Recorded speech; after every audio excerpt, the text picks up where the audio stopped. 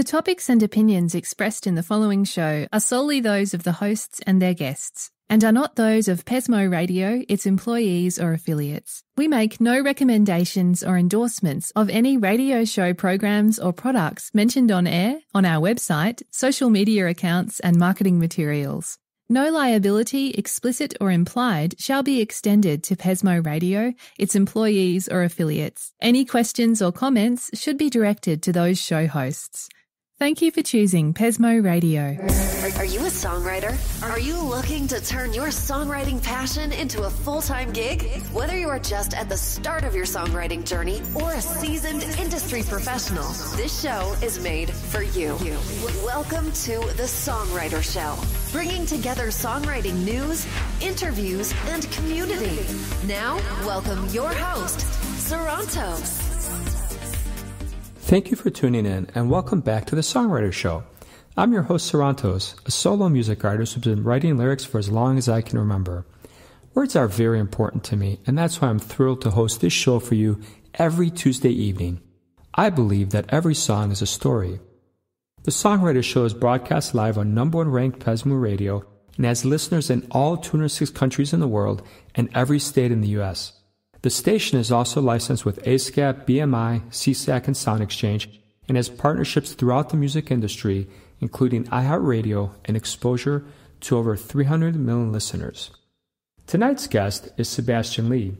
Sebastian first found his singing voice while he watched his Grams in her church choir, and then opened his own door to singing when his parents signed him up for the school's choir. Since then, he focused on strengthening his skills by following influences like Carrie Underwood, Kelly Clarkson, Sam Hunt, and Demi Lovato. Sebastian has stood on stages to perform in both live theatrical productions and vocal appearances. Presently, he keeps busy at writing songs, and he welcomes collaborations while also posting music videos and reviews all over social media platforms including YouTube, Instagram, and SoundCloud. And now, welcome this week's special guest. Welcome to the show, Sebastian. How are you doing tonight? Hey, good, thanks. How are you? I'm doing great. Thank you so much for calling in tonight. I'm excited to have you on the show, and I think our listeners are going to have fun with you tonight. Tell us a little bit about how you got started into the world of music or theater, or what your first passion was. Well, I actually didn't get through this until my Graham's church choir, which was pretty much when she was doing her like Merry Christmas kind of concerts with her choir. And I had probably maybe 5 times a year had gone to different rehearsals, and then every time they would just do it, I was so interested in all the different sopranos, the altos, the instruments they used. And so I also even got my parents to help me out by getting saxophone lessons, but could not continue that because my mentor who was doing that, he had to move to Massachusetts, where he also even got to perform for Kelly Clarkson, which therefore it became an influence to myself too. But before that, I also was interested in law enforcement, but at the time I had no one really to keep me up to date about the cool stuff, the safety stuff, and just what it really means to be an officer. So I didn't have much influence, so it kind of just grew on me to become a singer, be an actor, participate in the fine arts industry. Wonderful. What was the first instrument you learned how to play?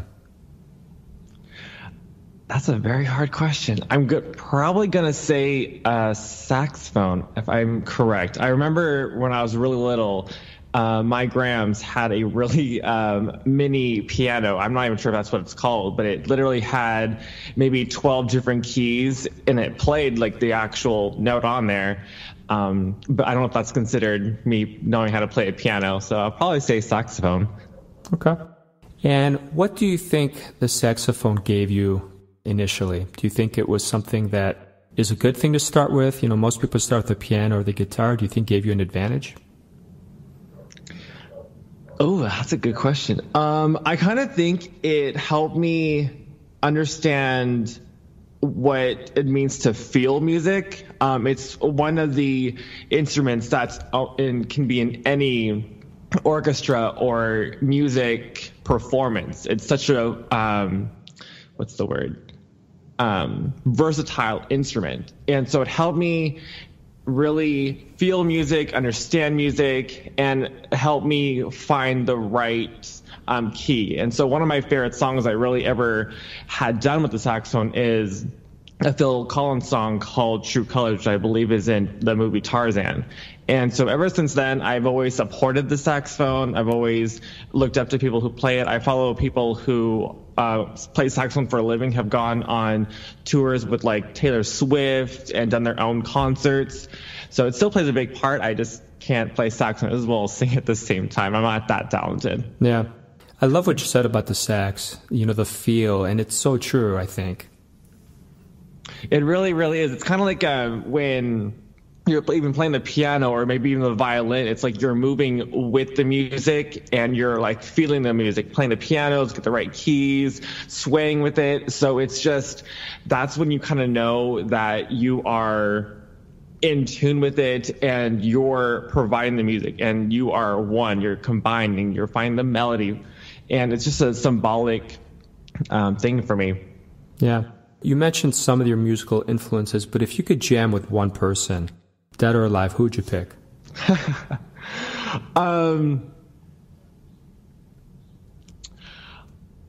It's so crazy. I think I would actually go Avril Lavigne because when I was growing up, I kind of grew up with everyone that my brother and sister were listening to. And we would take road trips, and that was the one artist that we all could agree on to listen to because she had just rock music, fun songs, funny songs.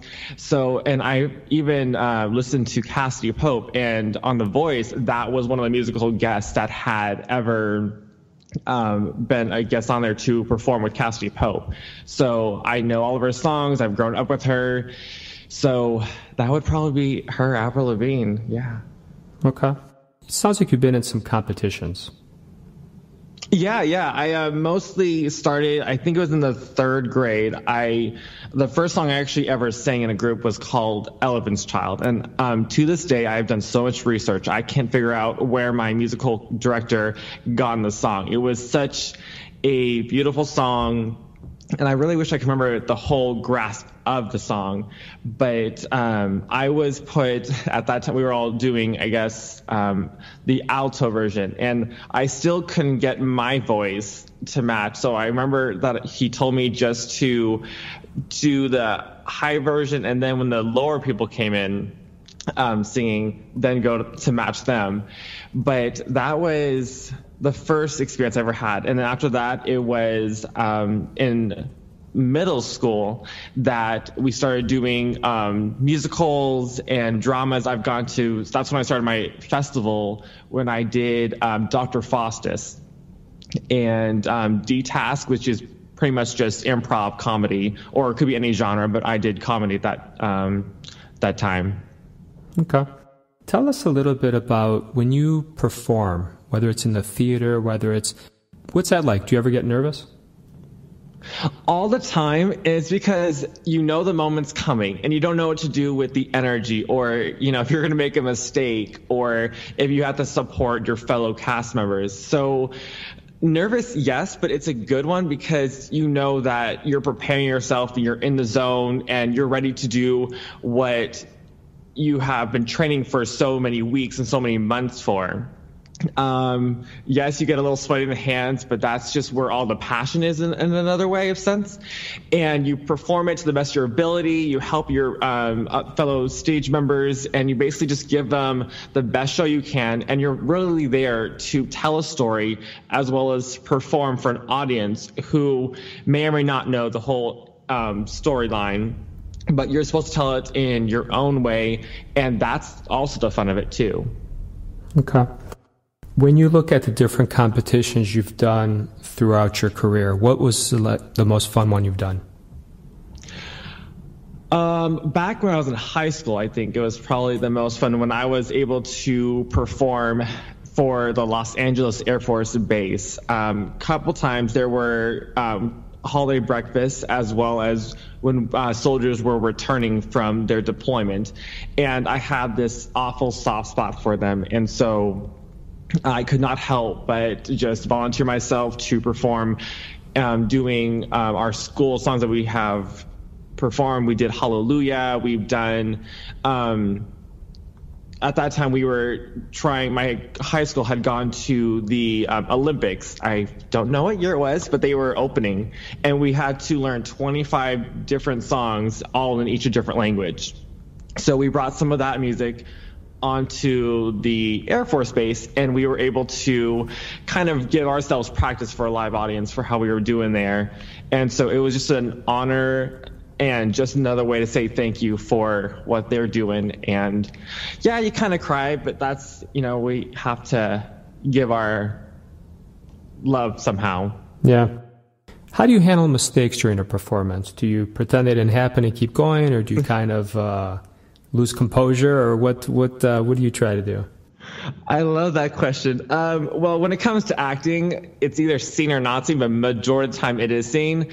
If you're really good and you have wonderful cast members, they will act on the mistake and support it. There's this kind of rule, I guess, where if you do something wrong, you still agree with your partner. Therefore, there's no negativity, or there's no opposites where you don't know what to do. So if you make a mistake, you just support the other person.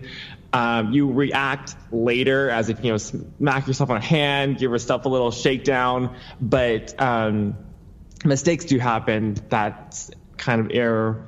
Not possible. Yeah, exactly. Yeah, crap happens, right? I mean, exactly. And the thing that I've found too is most people, I used to really worry about it, but most people can't pick things up anyway. I mean, if you misstep in a dance move, sometimes they might notice something's a little off, but musically, if you, really screw up and you play the wrong chord and it's at the wrong time, they might notice. But most of the time, these little things that we're perfectionists about, you know what I mean? I've found that most people don't really notice stuff. Yeah, I totally get you, because they're there to be the entertaining. When they get in that zone, they're just there having fun, and they're there to experience it with the people that they're there with. I remember one time I was actually at a Jimmy Fallon mini concert, and it was actually Carrie Underwood on, and she and Jimmy Fallon, I don't know if it's Jimmy Fallon or Kimmel, but they had made their own little 5-minute segment song, and she accidentally said the words to that. And at the time, when I was listening to her, I did not even realize that she made a mistake, but I recorded it.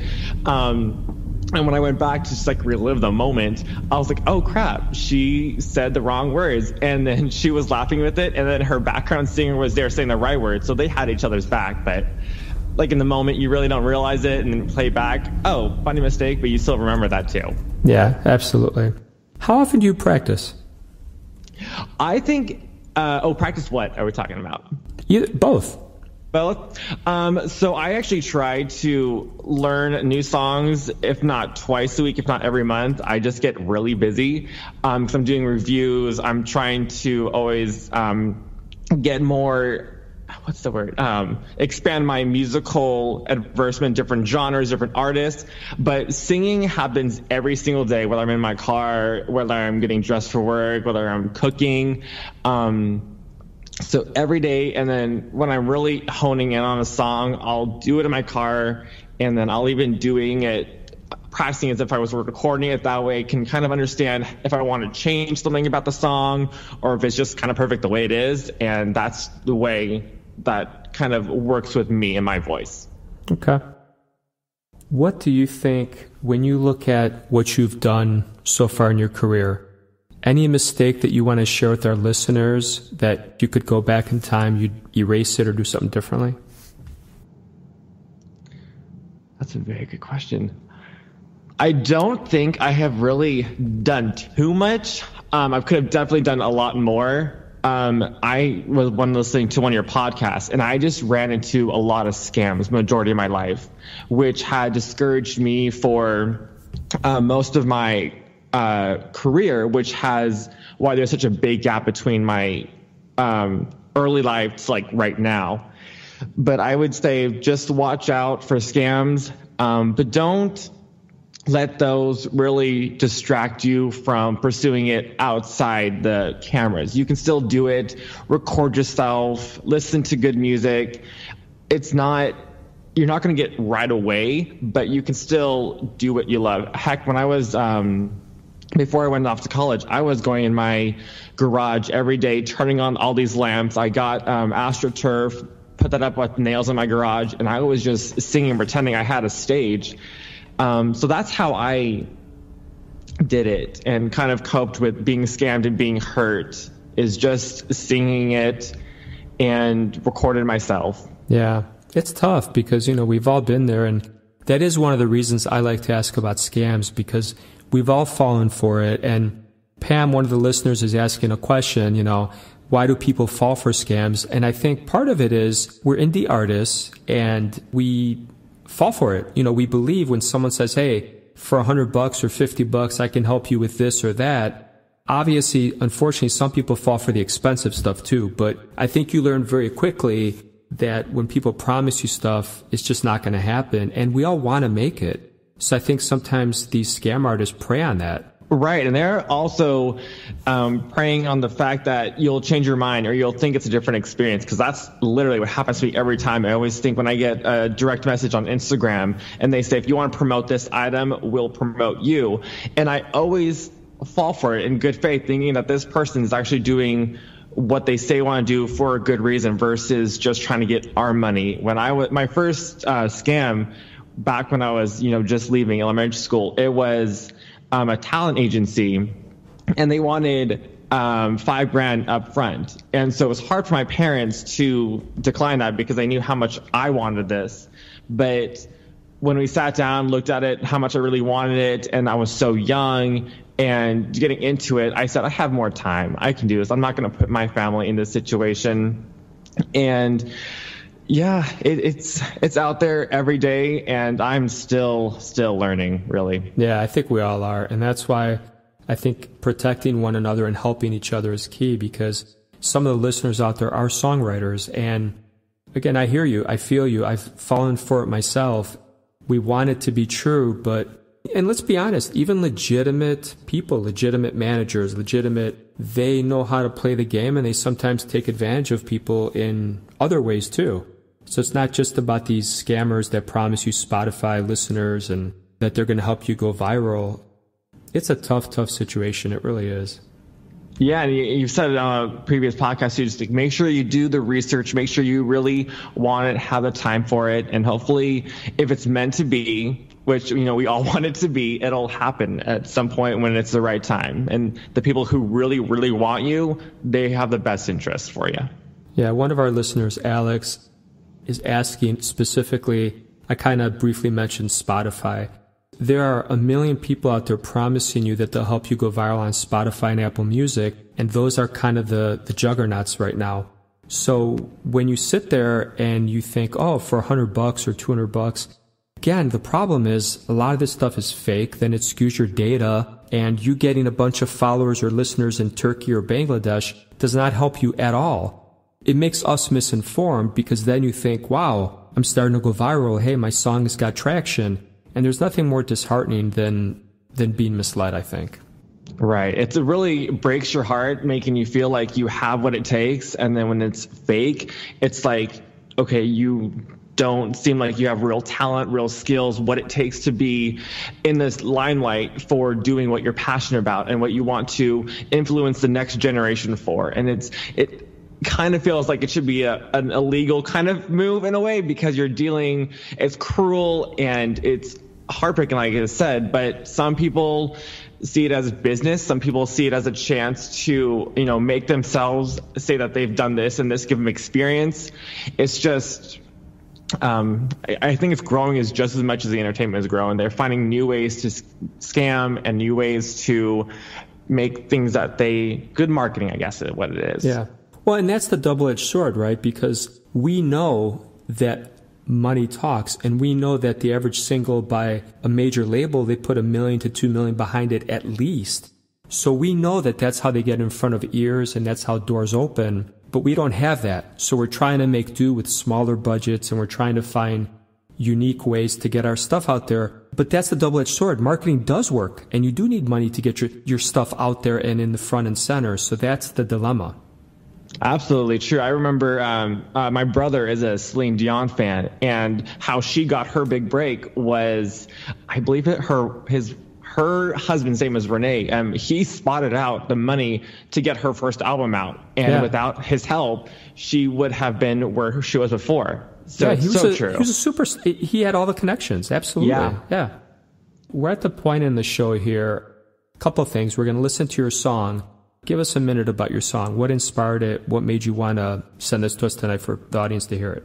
Well, I mostly do writing songs every day. Whenever I kind of just get in the mood, I'll figure out the lyrics, and then I'll just start singing them. And then I've been working on this for quite a long time. I actually have a in the progress mini series called Rhyme to Rhyme, a Glimpse. And this one was literally just me going from, I think it was college or high school going to college, and it was just a totally new, fresh start. So this is about dropping all the labels that I've ever had, and dropping about who I think I am, and just letting life hopefully support me and be what I want to become, and just be free. That's what it's called, actually, Breaking Free.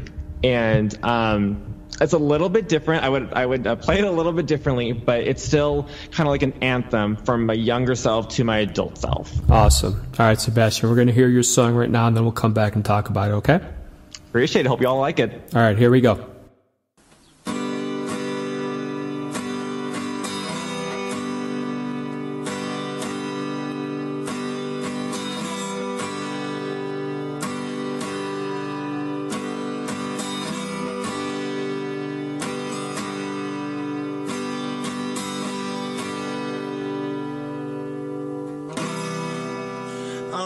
Can't be, oh that's me, that's what I know.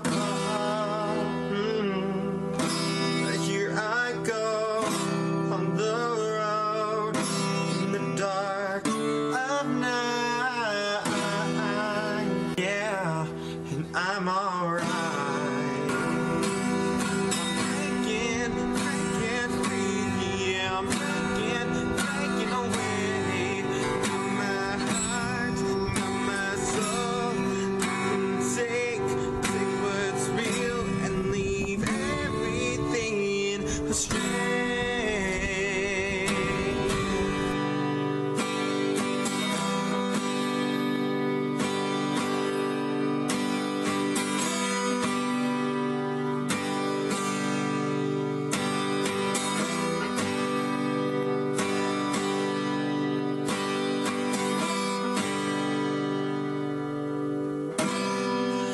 Oh, you gave me what I need, know what I made. Can't back down now, just face it, there's no backing down. Yeah, you gotta believe it. Breaking free, yeah, I'm breaking away from my heart, from my soul. I can take what's real and leave everything astray.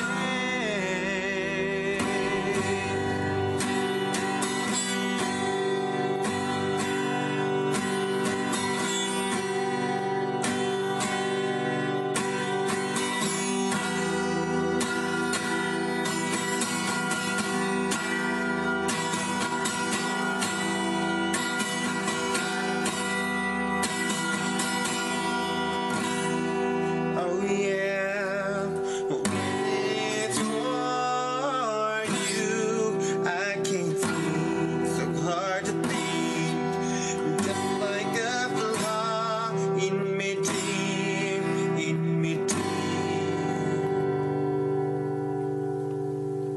So stay right there, probably not easy, but I care, and I'll be there.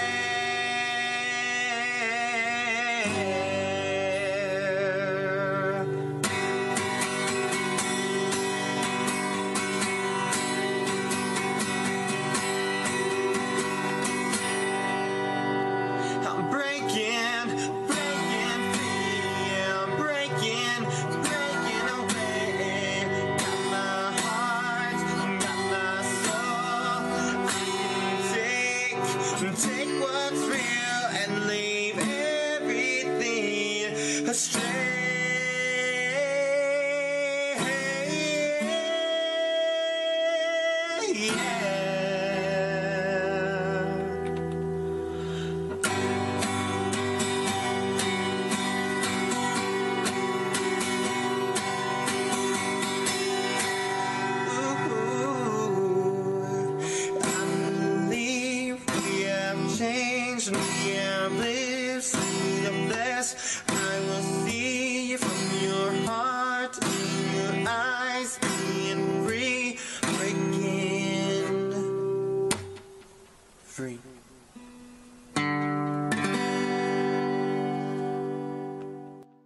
Very cool, Sebastian. So the one thing I usually get to in the beginning of the show, which I didn't, but I'm going to ask you now that we've heard your song, how do you start? Is it the music? Is it the sax? Is it the lyrics? Is it the melody? How do you get started when you're making a song? It's really, to me, all about feeling. If I'm really, really sad or something big has happened, I technically just go by that feeling and find words, and then I just kind of put them together. I really don't work on a chorus verse or a verse. It's just really the words, and when they come together, they don't. And then I'll start singing it and find if I want it to be slow or happy, sad. And that's just like my whole progress of how I do things. And that's how I've done it with all of my songs. And most of my songs are kind of on the sad, low end, only because that's when I really noticed that I had so much in my head, my heart and mind going on, that this was like the best way for me not to go to prison for one or to punch something. And that's probably has to do with my mini series. And yeah, that was my answer. Sorry, I went like way over. That's okay. How important is image in this business? I'd say it's at least half of it. Whether you're, a goody two-shoe or whether you're rock and roll, that is basically how you're defining your music. If something bad happens to you, then everything in the past is in the past, and what you create new is maybe like a redemption, or it talks about that tragic event that has happened to you and changed you. But that's also why you have a team who are good at PR, marketing, sets you up with all the shows that you're going to do and like what music goes onto your album. So tell us a little bit about that. Do you have a PR firm? Because that's something everybody wants. Everyone wants a manager, a PR firm, but obviously they cost money, and we don't have the numbers where they're going to come work for 10, 15%. So how do you approach that? So I actually have a degree in communications and emphasis in PR. So, and my specialty, one of them is actually Instagram. So I've done background searches on all this stuff. It's not background search. It's just searching actually. And I've realized how to market myself, kind of get myself out there. When I was younger, when I started out, I actually did through Facebook, and I did like $5, and that $5 got me 130 followers. But of course, I can't always do that. So it's just really now about being constant at what you're doing, having content that is to the audience and viewers liking, sadly, because they are the people that are going to come back, maybe even bring other people with you. But I think hopefully staying to who you are and always building up from what you're doing is going to be enough PR to have people, versus having to hire someone for you, because not everyone can do it like you said. So hopefully you're good enough and you love what you're going to do enough to put so much time into it. Yeah, no, absolutely. What do you think is the best way to grow as an artist? For example, Instagram, Facebook. If someone came to you and said, hey, I have $50 or $100, what's the best way to grow? What would you answer? Maybe trying to just get yourself tutorials about one, instruments, and two, getting whether it's online or physical sources about the people who have been where you've been and learn from them. When I'm doing my music reviews and my reflections, I always kind of go to what's the websites? 200 charts, the billboards, all the music sites that say these are the top artists. I listen to them, expand my knowledge, and figure out what they did, how they started. Some of them mostly started on TV shows, like Fifth Harmony. They got on X Factor. Karen Underwood and Kelly Clarkson both got American Idol.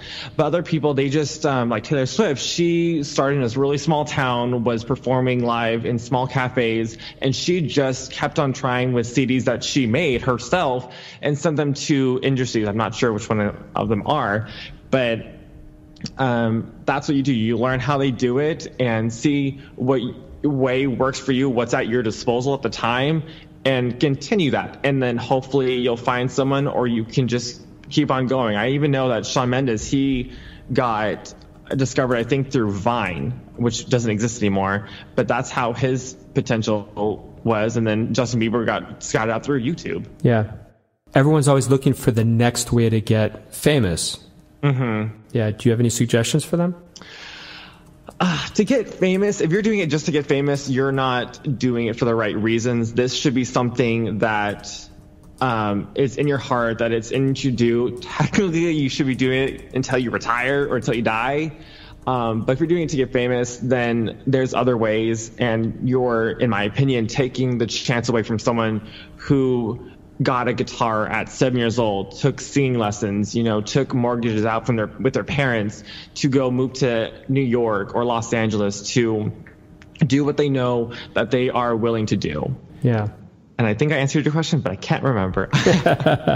No, it makes two of us, man. What's your ideal superpower? If you could pick a superpower, what would you pick? Well, my favorite actually is Flash, because he's so fast, and I feel like that's what I need. I need to do so much at one time. But I also love Batman because everything he does to help people, he has smart gadgets, yes, but it's himself doing it. So he doesn't have the lasers. He doesn't have the awesome swimming abilities. It's just him being the hero and maybe using his brain by making all these gadgets. So I would just love myself to be that instrument. Yeah, that's true. If you could pick one genre of movies for the rest of your life, what genre would? Crime. I love crime. Oh my gosh. Okay. It's amazing. Yeah. Who's your favorite person to follow on Instagram? You said that's your main social media.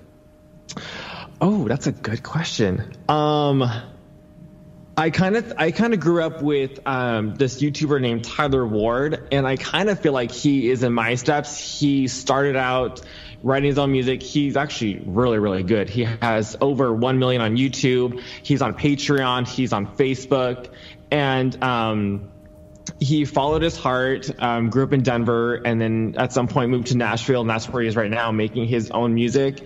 And so I find him to be an inspiration. I don't follow too many actual singers because I want to be influenced by the people that not are my ranks, but are just people that I can follow and understand what they're doing this for. So definitely Tyler Ward Music. That's, I think, his handle everywhere. Other than that, Leroy Sanchez, he's also really, really good. I love actually Megan and Liz. They're a country duo. They're twin sisters. I'm also a twin, so that's why I kind of also had a connection there. But they do covers, they do live performances as well, and make their own music. And they've been to the CMT Awards. They've met Carrie Underwood. So I just find their music and all of their natural voices are just beautiful together, organic, and it's refreshing really to hear. Yeah. Do you have any cool touring plans once the virus embargo lifts? Unfortunately not. I see myself staying simply as busy as I am. I have a day job. I stick to my computer making videos. I'll probably be doing more videos than ever because right now I'm just stuck at home and not much has come out lately. I just did a video on Kelly Clarkson's I Dare You with her global virtual performance. And then just today, she actually released the American Sign Language, which I kind of know. So I'm really getting into that. And then I'm looking forward to watching Demi Lovato's collaboration with Sam Smith. I know that came out like a week ago, but I'm kind of behind. Yeah, that's all right. What things do you not like to do? I cannot handle sitting around the house and doing nothing. I feel like I have to do something. I'm a little OCD as well. But I don't know what else I don't like to do. Yeah, that's a really hard question. Maybe doing something illegal. I actually don't like cussing. I feel like it's a verbal war that we can also just stop and help make, the world a better place. We have already so much bad in the world. So my friends, my coworkers, my family, I'll say just the word language and they'll give me the stink eye, but they know I'm passionate about it. So they'll be respectful of who's around them and they'll not stop. And then I just like to be, one of my classes in college, I became really specific about my language and who I'm talking to. So when you're being disrespectful with your language, I kind of find that to be a problem too. Yeah. It's funny, as you're saying that, one of our listeners, Tessie, she texted in a note, and it's, why the F, exclamation, does he not like cussing? So she's trying to be funny. Tessie, that's hilarious. Yeah, so many people are not on my side about that, but that's what makes me special. I think she's just trying to be funny, man. I love when people, I'm very sarcastic, and when people have a great sense of humor like that, I kind of love that kind of stuff. That's hilarious. I'm around so many people. I kind of consider myself like Sheldon from The Big Bang Theory. I can totally deliver sarcasm and everyone laugh. But when they take it to me or give it to me, I'm taking it personal because I'm oh my God, I just made them upset. I did something wrong. Yeah. And I go all overboard trying to make it better. I get annoying. I get irritating. Oh boy, I'm so sorry. But yeah, Tessie, thank you for lighting the load. Really appreciate it. Is there a certain day of the week that's your favorite? I think, oh gosh.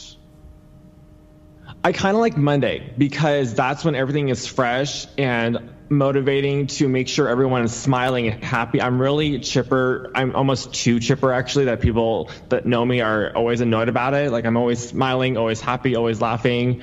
And they say I have too much energy. And so I think on a Monday, Tuesday kind of days, I use that a lot after I've had maybe 3 cups of coffee and spread that around. Okay.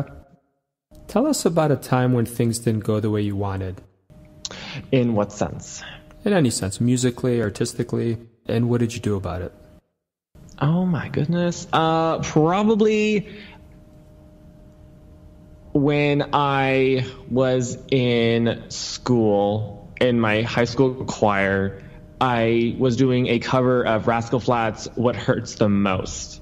Good song. And I know, and I hope I didn't, not do it justice, really, honestly. But everyone was actually in my class saying they love that song, and I think that's how we kind of have to in order to do the recital, we had to sing in front of our class. And did it fine just then. And when I was singing that song, I actually forgot the words, and I had the background vocals to help me out for the harmony, and they literally helped me figure out where I was in the song. And so that's just kind of what we were talking about when we messed up. You get the help, and so thankfully whoever made that track really helped my performance because I was back on board. I gotta tell you that, to me, I know in the past people would have cue cards or they have teleprompters. I think what I would love if I ever make it huge and I have to consistently... I've written so many songs, and I remember the words, but if you have all these songs, and if you're doing covers, and sometimes it's hard to hit every chord and every note. I think the easiest thing is just to have a backing track in your ear, in your one ear, your left or your right. Because this way, if you're listening to yourself sing, you're less likely to forget it. And if you forget something here or there, you just throw a dada or you ad-lib a little bit. But to me, personally, that would be my crutch. I would love to just have... either if it's my song, my vocals in one ear, that way I feel like I would never forget it, Oh yeah, that's happened to me on stage so many times. One of the musicals I did, I think it was called Once on This Island, and I literally just could not hear my cue for the piano. And so I went up to the director and they just said, tell the pianist to look at you. And that's how the only way I could really know when my cue was, because that was the start of the song. Yeah. And also to change from scenes. That's tough. I did a show when I could not really hear anything either, but it makes it challenging when you can't hear. So anyway, We're almost done with our time here. Can you tell me, please, your contact information, your website, your socials? Where can people hear and buy your music? Where can they get in touch with you? Yeah, sure. So I'm most active on YouTube and Instagram. Both those handles are Sebastian Lee Music. They also can find me on Facebook and Twitter and SoundCloud, Sebastian Lee Music. And then I think for Twitter, because it has like its character restraints, I think it's Sebastian L Music. And that's where I am post weekly, just because it takes time to work, get your art out there, but that's where I am. Perfect. All right. It was a real pleasure having you on the show. Thank you for being on the show tonight. Definitely. I appreciate you taking your time to let us kind of speak our love about music and everything. You're very welcome. So to any listeners out there who may be artists or no artists, if you want to be on the Songwriter Show, please simply just reach out to me either via email or social media. I want to thank everyone for listening. I want to thank you for your comments and the love. I hope everyone's unique story gets heard around the world. My name is Sarantos. Please join me next time to hear other amazing artists share their fascinating behind-the-scenes stories right here at the Songwriter Show. And tonight I'm going to leave you with the song that I released in November, which coincidentally is my birthday month. The song was called Friendless. I released it on my birthday, which was November 4th. Back then, I basically had a great weekend. I had a great day. My mom took me out to lunch and we had a lot of fun. Nostalgia and sentimentality were everywhere, and they both made us feel great. When we left, though, my mom backed up into my car, and even though she felt terrible and it was still a soothing day, I told her not to worry about it, because at the end of the day, who cares about material things? And that got me into the topic of friendship. Friendship was the theme of this song you're going to hear. Friends are important, aren't they? Unfortunately for those of us that are workaholics, sometimes friendships take a back seat. The song was inspired by someone telling me that I had no friends and all I did was work all the time. And I thought, well, that might be true. I do work a lot, and I don't have as much time as I once had to go out. But please don't mistake this for not wanting to go out, not wanting to relax or kick back or have fun.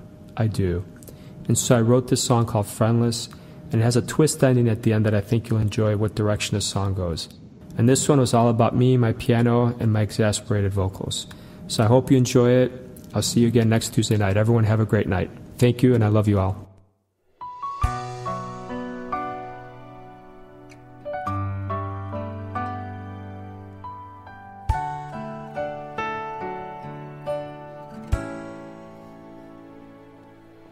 At 40, I am friendless. A life built around work. My wife loves me but doesn't understand me. My kids think I'm sometimes odd. I've always been the box that needed to be unlocked. My dream was always to understand the key of screaming in woe, to never wear a mask, to be whole, to own my own soul. I have wants, I have needs, on the edge of emptiness. Why am I friendless? My joke, my ghost. At 40, I am friendless. A legacy built alone. No excuses, obligations always met. Never left the troubled trenches. I've always been the one learning life's lonely lessons. My dream was always to understand the key of screaming in woe, to never wear a mask, to be whole, to own my own soul. I have wants, I have needs, on the edge of emptiness. Why am I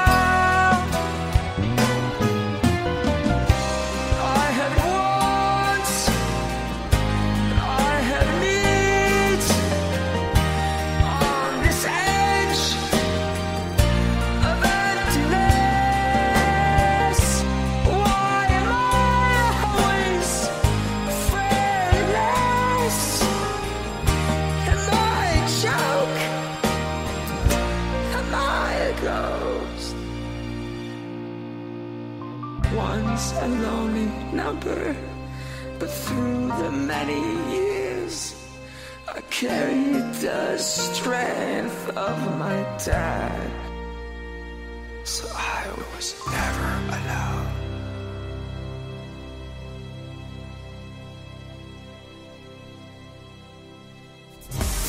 Thank you for listening to The Songwriter Show. To keep the momentum going, head over to www.songwritershow.com and join our free music community of artists, songwriters, and producers. That's www.songwritershow.com. Thank you for choosing Pesmo Radio.